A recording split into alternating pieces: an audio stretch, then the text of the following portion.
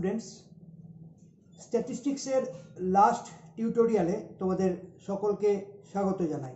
আমি আগের টিউটোরিয়ালে বলেছিলাম যে 2019-এর মাধ্যমিকে স্ট্যাটিস্টিক্সের যে প্রশ্নগুলি আসে সেগুলি নিয়ে একটু আলোচনা করব এবং কতটা লিখলে ফুল মার্কস পাওয়া যাবে, কতটা লিখলে পার্ট মার্কিং পাওয়া যাবে সেটা আমি তোমাদের জানাবো বলেছিলাম।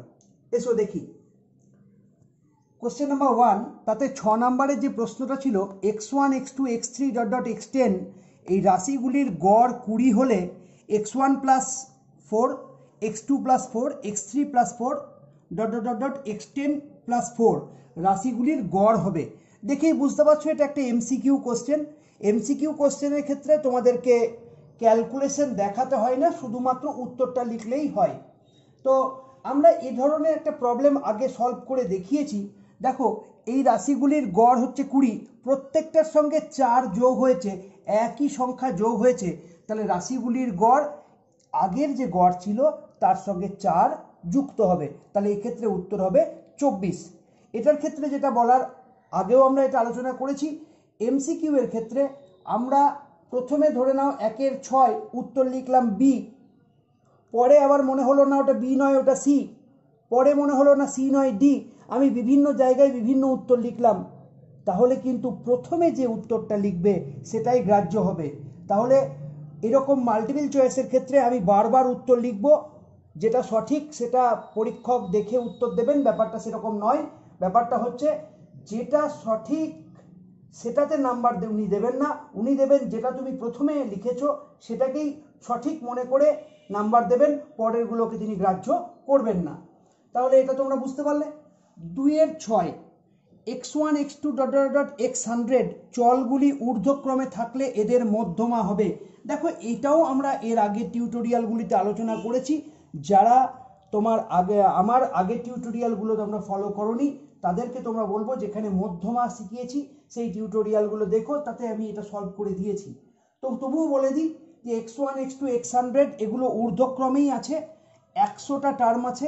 আমরা জানি যদি পদ সংখ্যা যুগ্ম হয় তাহলে মধ্যপদ হচ্ছে দুটো, তাহলে এখানে 100টা পদ, তাহলে মধ্যপদ হচ্ছে অ্যাকচুয়ালি দুটো, তাহলে x50 এবং x51, তাহলে x50 আর x51 তাদের যেটা গড়, that means x50 plus x51/2, সেটাই হচ্ছে মধ্যমা। এটা শূন্যস্থান পূরণ থাকে, এক্ষেত্রেও শুধু উত্তর লিখলেই হয়, ক্যালকুলেশন প্রয়োজন নেই। এটাতে 1 নাম্বার থাকে, এটাতে 1 নাম্বার থাকে। পরে দেখো, মধ্যমা থেকে আরও একটা প্রশ্ন ছিল 2 3 9 10 9 3 9 এই তথ্যের মধ্যমার মান হচ্ছে 10। তো আমরা জানি মধ্যমা যখন নির্ণয় করতে হয় তখন ঊর্ধ্বক্রমে সাজাতে হয়, তো আমরা সাজিয়ে নিয়েছি 2 3, আরও একটা 3, 3খানা 9, তারপরে 10। পদ সংখ্যা হচ্ছে, আমরা গুণে দেখি 7টা পদ আছে, তাহলে এটা অযুগ্ম। অযুগ্ম হলে মধ্যপদ কোনটা হবে? n প্লাস 1/2 তম পদ, মানে হচ্ছে 8/2 সমান 4তম পদ, মানে চতুর্থ পদ। তো চতুর্থ পদ হচ্ছে 9, কিন্তু ওরা মধ্যমার মান বলেছে 10, তাহলে এটা হয়ে গেল মিথ্যা। এটার ক্ষেত্রেও আমাদেরকে ক্যালকুলেশন না দেখালেও চলবে, শুধু উত্তর লিখলেই হবে। তাহলে 1 নাম্বার, এখানে 1 নাম্বার, এখানে 1 নাম্বার। এরপর আসছি 4 নাম্বারের যে প্রশ্ন। প্রথম 2n প্লাস 1 সংখ্যক ক্রমিক স্বাভাবিক সংখ্যার মধ্যবর্তী সংখ্যা n প্লাস 103/3 হলে n এর মান নির্ণয় করো। ভালো করে বুঝতে হবে, 2n প্লাস 1 সংখ্যক স্বাভাবিক সংখ্যা কিভাবে লিখব না, 1 2 3 এভাবে স্বাভাবিক সংখ্যা লিখব, আস্তে আস্তে n, তারপরে n প্লাস 1 n প্লাস 2 এমনি করতে করতে 2n, দেন 2n প্লাস 1।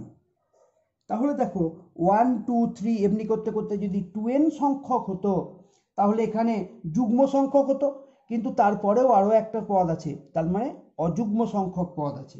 তাহলে পদ সংখ্যা 2n প্লাস 1, এটা অযুগ্ম। মধ্যপদ তাহলে কি হবে? এই 2n প্লাস 1 প্লাস 1/2 তম পদ, তাহলে 2n প্লাস 1 প্লাস 2/2 তম পদ। 2 যদি কমন নিই তাহলে n প্লাস 1/2 তম পদ, 2 2 কেটে গেল, তাহলে n প্লাস 1 তম পদ। তো এভাবেই তো সাজিয়ে রেখা আছে, 1 2 3 ... n n plus 1 n plus 2 এমনি করে 2n প্লাস 1। তো n+1তম পদ কোনটা হবে? সেটা n+1ই হবে। এটাই হচ্ছে মধ্যবর্তী পদ সংখ্যা। সেই মধ্যবর্তী সংখ্যাটা হচ্ছে কার সঙ্গে সমান? না n+100/3 এর সাথে সমান। ক্রস মাল্টিপ্লিকেশন করলাম, 3n+3 equals to n+103, 3n minus n that is 2n, 2n equals to 103 minus 3 that is 100, তাহলে n equals to হচ্ছে 50। তাহলে n এর মান নির্ণয় করতে বলেছে, n এর মান বেরোলো 50। এক্ষেত্রে এই প্রশ্নটার ক্ষেত্রে 2 নাম্বার থাকে। নিয়ম হচ্ছে তুমি যখন এই শর্তটা ঠিক লিখতে পারছো তাহলে তুমি 1 নাম্বার পাবে, আর সঠিক উত্তর নির্ণয়ের ক্ষেত্রে তুমি আরও 1 নাম্বার পাবে। তাহলে অঙ্কটা করতে গেলে শর্ত তোমাকে আগে ঠিক লিখতে হবে। শর্ত যদি ঠিক লেখো 1 নাম্বার পেলে, তারপর যদি ক্যালকুলেশন তুমি ঠিক করো তাহলে আরও 1 নাম্বার পাবে। কেউ যদি শুধুমাত্র উত্তর লেখো তাহলে কিন্তু সেক্ষেত্রে নাম্বার পাবে না, কারণ এই অঙ্কটা করে তোমাদের দেখাতে হবে। আমি ছোট প্রশ্নগুলো কিভাবে করতে হয় বা কতটা করলে কতটা নাম্বার পাবে সেটা তোমাদের আলোচনা করলাম। এরপর আমরা বড় প্রশ্ন নিয়ে আলোচনা করছি। এবার আসছি বড় প্রশ্নের ক্ষেত্রে। 15-1 যদি নিচের পরিসংখ্যা বিভাজন তালিকায় যৌগিক গড় 54 হয় তবে কে এর মান নির্ণয় করো। শ্রেণী দেখো দেওয়া আছে 0 to 20, 20 to 40, 40 to 60, 60 to 80, 80 to 100। পরিসংখ্যা দেখো 7, 11, কে 9 এবং 13। তাহলে দেখো এই প্রবলেমটার ক্ষেত্রে শ্রেণী এবং পরিসংখ্যা দেওয়া আছে। পরিসংখ্যা একটা আননোন দেখো কে দেওয়া আছে, আর যৌগিক গড় ওরা কিন্তু 54 বলে দিয়েছে। তাহলে আমাকে এই পরিসংখ্যা বিভাজন তালিকা থেকে যৌগিক গড়টা নির্ণয় করতে হবে। তো আমরা কি করেছি? আমরা আগে শিখেছি শ্রেণীগুলো আমরা একটা ভার্টিক্যাল কলামে লিখেছি। দেখো শ্রেণী 0 to 20, 20 to 40, 40 to 60, 60 to 80, 80 to 100, এবং পরিসংখ্যাগুলো 7, 11, কে 9, 13 লিখেছি। পরিসংখ্যাগুলোকে অ্যাজ ইউজুয়াল আমরা এফআই লিখেছি। আর তাকিয়ে দেখো শ্রেণীগুলো যেহেতু কন্টিনিউয়াস, 0 to 20, পরের শ্রেণীটাই দেখো 20 to 40 কন্টিনিউয়াস, তাহলে এক্ষেত্রে কন্টিনিউয়াস করার আর কোনো প্রয়োজন নেই। এবার আমাকে মধ্যমান নির্ণয় করতে হবে। মধ্যমান তাকে আমরা এক্সআই দিয়ে ডিনোট করি, এর আগে আমরা করেছি। মধ্যমান কি না প্রত্যেক শ্রেণীর লোয়ার বাউন্ডারি এবং আপার বাউন্ডারি যোগ করে তাকে 2 দিয়ে ভাগ। তাহলে 0 আর 20 যোগ করেছি, তাহলে হলো 20, তাকে 2 দিয়ে ভাগ করেছি, তাহলে 10। দেন পরের শ্রেণীর ক্ষেত্রে 20 + 40/2, তার মানে 60/2, দ্যাট ইজ 30। এইভাবে মধ্যমান নির্ণয় করেছি। পরের কলামটা হচ্ছে এফআই এক্সআই। এফআই এর সঙ্গে এক্সআইগুলো গুণ করেছি। 7 × 10 70, 11 × 30 330, কে × 50 50k, 9 × 70 630, 13 × 90 1170। এবার দেখো এফআইগুলো যোগ করেছি, সামেশন এফআই 7, 11, 9, 13 যোগ করে হলো 40 প্লাস কে, 40 প্লাস কে। আর এফআই এক্সআইগুলো যোগ করে আমরা পেয়েছি, তাহলে সামেশন এফআই এক্সআই হচ্ছে 2200 প্লাস 50k। এবার দেখো আমরা ফর্মুলা জানি x bar equal to summation FI XI by summation FI. আমরা ভ্যালুগুলো বসিয়েছি, আর এইটাই হচ্ছে এক্স বার। ওরা যৌগিক গড় বলেছিল 54, তাহলে summation FI XI by summation FI that is x bar, সেটা ইকুয়ালস টু 54। আমরা ওটা ইকুয়ালস টু 54 লিখেছি, 54 দিয়ে ক্যালকুলেট করে কে এর মান নির্ণয় করেছি, সেটা হচ্ছে 10। আমাকে কে এর মান নির্ণয় করতে বলেছিল, বের করলাম। এবার এই অঙ্কটা পুরোপুরি করবার জন্য তোমরা 4 নাম্বার পাবে। এবার দেখো ওরা পার্ট মার্কিং কিভাবে দিচ্ছে। সঠিক সূত্র প্রয়োগের জন্য 1। তাহলে দেখো আমরা যদি x bar equal to summation FI XI by summation FI এই ফর্মুলাটা লিখতে পারি, তাহলেই আমরা 1 নাম্বার পাবো। সূত্রে সঠিক মান প্রতিস্থাপনের জন্য হচ্ছে 2, তাহলে সামেশন এফআই এক্সআই এর ভ্যালু বসালাম, সামেশন এফআই এর ভ্যালুটা বসালাম। এই মানটা প্রতিস্থাপনের জন্য 2 নাম্বার। দেখো এই মানটা তো আর আপনা আপনি আসবে না, এই মানটা আমাকে বের করতে গেলে আমাকে এই যে টেবিলটা, এই টেবিলটা ঠিক করে করতে হবে। তাহলে টেবিলটা প্রথমে ঠিক করে করা দরকার। এই টেবিলটা ঠিক করে করে আমরা যদি মানটা ঠিক বসাতে পারি তাহলে আরও 2 নাম্বার, তাহলে 1 + 2 3 নাম্বার হলো। তারপর শর্তটা কাজে লাগিয়ে কে এর মানটা নির্ণয় করার জন্য আরও 1 নাম্বার, তাহলে 1 + 2 + 1, তার মানে হচ্ছে 4। ঠিক আছে, তাহলে ফর্মুলাটা আমাকে সঠিক বসাতে হবে 1 নাম্বার, ফর্মুলাতে সঠিক মান বসাতে হবে তার জন্য আরও 1 নাম্বার, এবং সঠিক মানটা নির্ণয় করতে হবে তার জন্য আরও 1 নাম্বার। এবার আসি তারপরের প্রশ্নে। দেখো, শ্রেণী আর পরিসংখ্যা 10-এর কম 4, 20-এর কম 16, 30-এর কম 40, 40-এর কম 76, এভাবে করতে করতে 80-এর কম 125। এটার এই যে শ্রেণী এবং পরিসংখ্যা সম্বলিত যে ছকটি দিয়েছে তার মোড নির্ণয় করতে হবে। এই অঙ্কটি আমি স্ট্যাটিস্টিক্স টিউটোরিয়াল 5-এ করিয়েছি, তাই এই অঙ্কটি আমি আর করব না, কিন্তু কতটুকু করলে কতটা নাম্বার পাওয়া যাবে সেই জায়গাটা আমি একটু আলোচনা করে দিই। দেখো, 10-এর কম হচ্ছে 4, তো আমরা 10-এর কমে লিখেছি 4। 20-এর কম মানে তাতে 10টাও ইনক্লুডেড হয়ে আছে, তাহলে 20 থেকে 10 এই গ্যাপটাতে ফ্রিকোয়েন্সি বা পরিসংখ্যাটা হচ্ছে 16 - 4 12। ঠিক তেমনি 20 থেকে 30 এই গ্যাপটাতে ফ্রিকোয়েন্সিটা হচ্ছে 40 - 16 = হচ্ছে 24। তাহলে দেখো, 10-এর কম হচ্ছে 4, 10 থেকে 20-এর মধ্যে 16 - 4 12, 20 থেকে 30-এর মধ্যে ফ্রিকোয়েন্সি হচ্ছে 40 - 16 = 24। এভাবে শ্রেণী সীমানা আর পরিসংখ্যা নির্ণয় করতে হবে। এটা আমি এর আগেও স্ট্যাটিস্টিক্স টিউটোরিয়াল 5-এ আলোচনা করেছি। এবার এই যে সঠিক শ্রেণী সীমানা, এটা যদি আমি ঠিক করে নির্ণয় করতে পারি তাহলে 1 নাম্বার পাবো। তাহলে এই শ্রেণী সীমানাটা ঠিক করতে হবে। এখন অনেকের মনে প্রশ্ন আসবে, স্যার প্রথমটা কেন তাহলে 0 to 10 বললাম না? এই কারণেই বললাম না, কারণ সংখ্যাগুরুর যে ফর্মুলা, সেই ফর্মুলাতে যে এইচ বা উইথ অফ দ্য ক্লাস আছে, সেই উইথটা হচ্ছে অ্যাকচুয়ালি মোডাল ক্লাসের উইথ। তাহলে মোডাল ক্লাস মানে হচ্ছে যে ক্লাসের ফ্রিকোয়েন্সি সব থেকে বেশি। দেখো, এইখানে ফ্রিকোয়েন্সি সব থেকে বেশি, তাহলে এটাই হচ্ছে মোডাল ক্লাস। তাহলে এইচটা কেবলমাত্র মোডাল ক্লাসের উইথটার উপরেই নির্ভর করছে।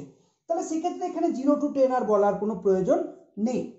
বেশ, তাহলে সঠিক সীমানা যদি নির্ণয় করতে পারি তাহলে 1, সংখ্যাগুরুর সঠিক সূত্র যদি লিখতে পারি তাহলে 1, এবং সূত্রে মান প্রতিস্থাপন যদি ঠিক করে করতে পারি তাহলে 1।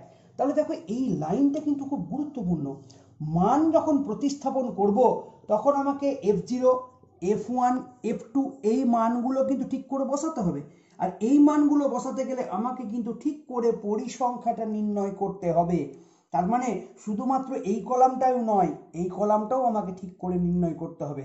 তাহলে আমি যদি এই কলামটা ঠিক করে বার করতে পারি তাহলে সঠিক মান প্রতিস্থাপন করতে পারবো, আর সেই মান বসানোর পর সঠিক উত্তর নির্ণয় করতে পারলে আরও 1, তাহলে মোট হচ্ছে 4 নাম্বার।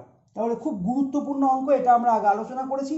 যারা আগের টিউটোরিয়ালগুলো দেখোনি, তোমরা টিউটোরিয়াল 5টা দেখে নেবে, তাহলে এই প্রবলেমটা কিভাবে সলভ করতে হয় সে সম্পর্কে তোমাদের সম্যক ধারণা হবে। এবার আসি 2019-এ যে শেষ প্রশ্নটি ছিল, নিচের তালিকা থেকে একটি বিদ্যালয়ের 10ম শ্রেণীর 52 জন ছাত্রের গড় নম্বর প্রত্যক্ষ পদ্ধতি এবং কল্পিত গড় পদ্ধতিতে নির্ণয় করো। দেখো, এটাতে 4 নাম্বার ছিল। দুটো পদ্ধতি অ্যাপ্লাই করতে বলেছে, প্রত্যক্ষ পদ্ধতি এবং কল্পিত গড় পদ্ধতি। প্রত্যক্ষ পদ্ধতিতে 2 নাম্বার, কল্পিত গড় পদ্ধতির ক্ষেত্রেও 2 নাম্বার। নিয়মটা ছিল যে প্রত্যক্ষ গড় পদ্ধতিতে আমরা যদি সূত্রটা ঠিক লিখি তাহলে 1, এবং সঠিক উত্তর নির্ণয়ের জন্য 1। সিমিলারলি কল্পিত গড় পদ্ধতির ক্ষেত্রেও তাই, সূত্রটা যদি ঠিক লিখতে পারি তাহলে 1, এবং সঠিক উত্তর নির্ণয়ের জন্যও 1। ঠিক আছে, এবার এখানে দেখো ছাত্র সংখ্যা এবং নম্বর, আমাদের একটা পরিসংখ্যা বিভাজন তালিকা দেওয়া ছিল। এক্ষেত্রে একটা লক্ষণীয় বিষয় একটু ঘুরিয়ে দেওয়া আছে। সাধারণত যে পরিসংখ্যা বিভাজন টেবিলটা থাকে বা তালিকাটা থাকে, তার ফার্স্ট রোটাই থাকে নম্বর এবং দ্বিতীয় রোটাই থাকে ছাত্র সংখ্যা। এখানে দেখো, ছাত্র সংখ্যাটা উপরে আছে, নম্বরটা নিচে আছে। এই ছাত্র সংখ্যাটাই কিন্তু হচ্ছে অ্যাকচুয়াল ফ্রিকোয়েন্সি, আর এই নম্বরটাই হচ্ছে অ্যাকচুয়ালি xi, সেটাই হচ্ছে সেই ভেরিয়েবলগুলো। গুলিয়ে যাবার সম্ভাবনা আছে, একটু বুদ্ধি করে দেওয়া আছে। তাহলে নম্বরটা আমরা লিখলাম, ছাত্র সংখ্যা লিখলাম, তাহলে ইউজুয়ালি এটা xi, এটা fi, তাহলে fi xi ক্যালকুলেট করলাম, summation fi xi by summation fi, সেটাই হচ্ছে x বার। আমরা ক্যালকুলেট করলাম উত্তরটা, সেটা হচ্ছে 38.73 অ্যাপ্রক্স। তাহলে দেখো এইটা করবার জন্য মোট 2 নাম্বার, আমরা এই সঠিক ফর্মুলাটা লিখবার জন্য 1 নাম্বার পাবো। আমরা যদি টেবিলটাও তৈরি করতে না পারি কোনো কারণে, শুধু যদি ফর্মুলাটা লিখি যে প্রত্যক্ষ পদ্ধতিতে ফর্মুলাটা হলো বা সূত্রটা হলো এটা, এটার জন্য 1 নাম্বার পাবে।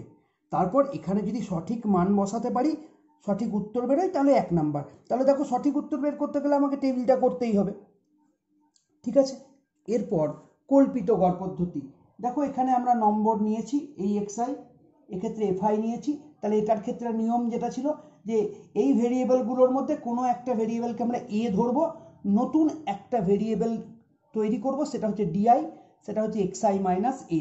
মোটামুটি মাঝামাঝি একটা নাম্বারকে আমরা a ধরি, সেক্ষেত্রে কেউ 35 নিতে পারে, কেউ 43 নিতে পারে, আমি এখানে 40 নিয়েছি, কারণ এটা মাঝামাঝি হয়েছে। 1 2 3 4 5 6 7, 7টা ডাটা আছে, তাহলে তার মধ্যে 4 নাম্বারটাই হচ্ছে মাঝামাঝি, তাহলে একে এ ধরেছি। তাহলে নতুন ভেরিয়েবল ডিআই তৈরি হয়েছে।